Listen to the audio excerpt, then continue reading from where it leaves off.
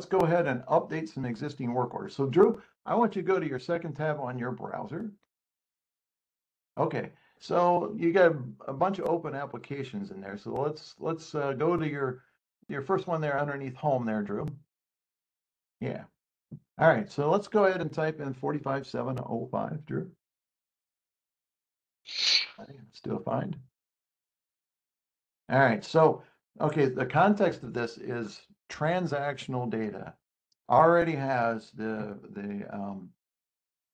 work order sequence associated with it, okay? Or the routing sequence, I should have said. So Drew's going to go and take a look at this routing. All right. But you can see right now that operation sequence 50, it's parked at 911. So let's just say that work order was done or placed into the system, 3 months ago, and they've been waiting, and they're getting a hustle from the sales team. Okay, guys, so let's go back to our Franklin. So now we want to be able to apply new sets of instructions to existing work orders.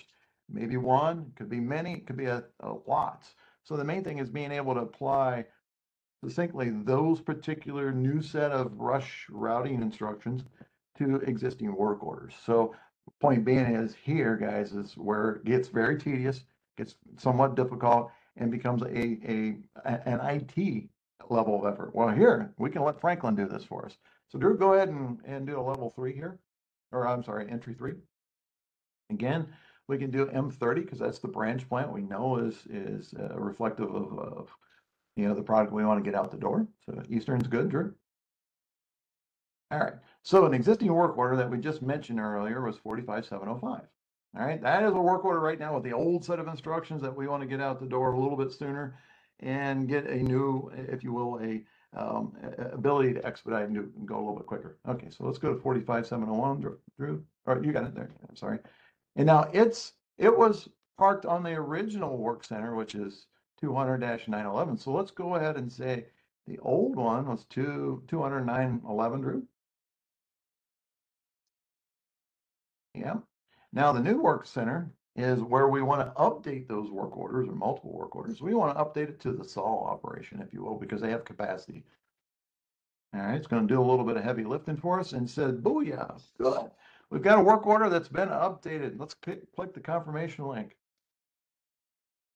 All right, as you can see, guys, that order that we had placed into the system, say 3 months ago, now is reflective. Now imagine trying to do that tediously to multiple ones, and then at the same time navigating through the system to do that, and maybe with users and that may not have all the nuanced understandings of Enterprise One. So what we've effectively done is brought our digital assistant up with a large, if you will, large language model that can converse with us, that can integrate within JD Edwards gracefully, but also kind of hide that nuance and provide a much better user experience for sort of those tasks today that I believe everybody can relate to, which is master data management, and then getting that master data management down to the transactions